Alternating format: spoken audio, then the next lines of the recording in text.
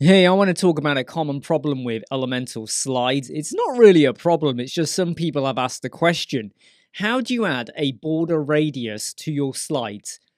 Now, you could go and add in a template and a short code and do funky stuff like that, but what if you, from the get-go, just want a bordered radius? Now, you might still well just go down to the style option. Well, no, you don't really have that there.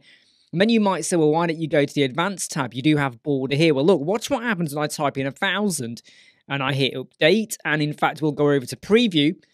It's not happening at all. What you really need to do is drop in a little bit of a CSS code. Let me just get rid of this at the moment over here. Let's go down to custom CSS, and down here, I'm going to drop this code. And there you go. You can see what it's done. It's gone and added in a border like that. And you do have some control over how much you make it. So you might only want to make it 100 or 10 or whatever you want. But this is how you can add a border radius, and don't worry, it is visible on the preview as well if you just want to add it without having to resort to using templates and dropping them in as well. Hey, I'm Imran, Web Squadron. I'll see you soon.